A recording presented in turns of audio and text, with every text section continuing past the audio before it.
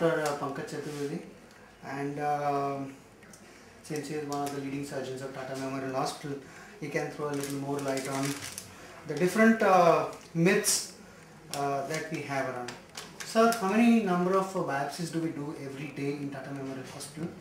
See, we must be doing, at least for oral cancer, at least 200 biopsies every day.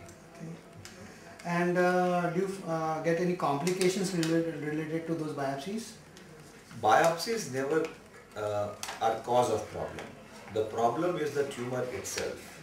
If a tumor is so big and it is very vascular, it will bleed regardless of biopsy. Therefore, sometimes people are worried that biopsy has caused a bleeding. It is a myth. Now, the other problem is that it all depends on the amount of bleeding. 99% of the time the bleeding is so less that a small gentle packing itself takes care of the bleeding. So whether bleeding is there or not is immaterial, because most of the time the bleeding is controllable. Okay, that answers my myth number one. There's another myth also which says that biopsy of the lesion can lead to flare-up of malignancy. How true is that?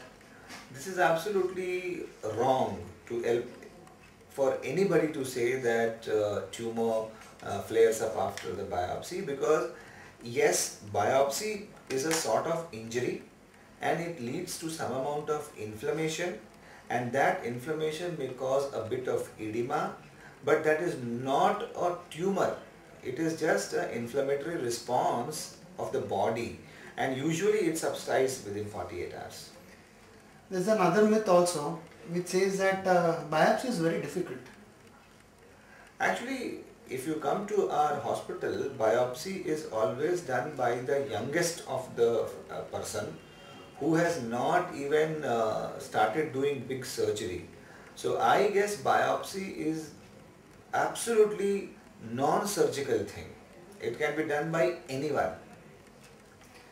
There's another myth which says that biopsy can lead to seeding of malignancy. I have been into surgical oncology treating mouth cancers for last 15 years, and let me tell you, I have never seen such a thing happen that biopsy causes seeding. Do you need elaborate armamentarium for taking biopsies?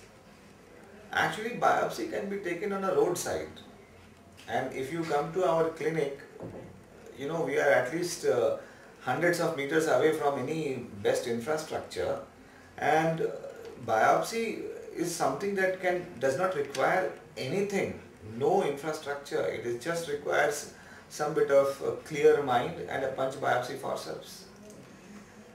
There's another myth which says for taking a biopsy you need oxygen and other life support systems and devices.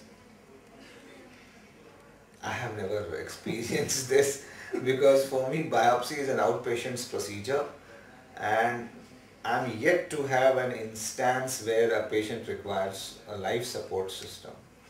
I think the person who says it requires a life support system, and he should actually quit practice of dentistry if he feels that for biopsy you require life support system. Can you throw a little bit more light on biopsies and why it is so important in early diagnosis? There is ample evidence to say that biopsy is a safe procedure. It's a life-saving procedure.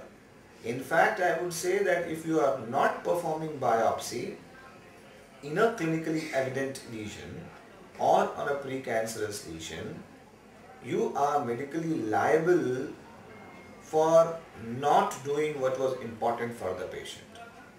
At the same time, I would say that there is a 95% concordance between clinical diagnosis of precancer and cancer and pathological diagnosis.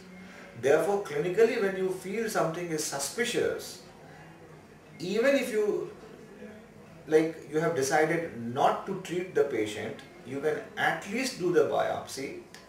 And these days pathologists are available everywhere, and if it's not in their own city, it can be sent to some other pathological lab, and at least having a positive diagnosis will help the patient take a decision.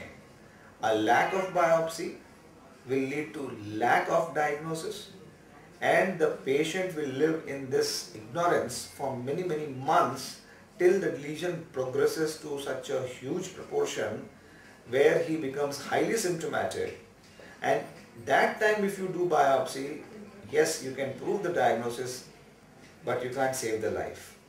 Therefore, you can imagine that not doing a biopsy is doing such a huge harm to the society.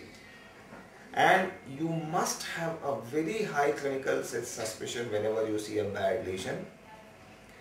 Unnecessary biopsy is permitted. I would say I'll be very happy if I see an unnecessary biopsy. But I get very upset when I see no biopsy. And I would urge that every dentist should overcome the fear of doing a biopsy, practice it, maybe coming to Tata Hospital or in the centers where it is being practiced, and always, whenever you see a suspicious lesion, it should become part of the examination and your takeover. Thank you so much.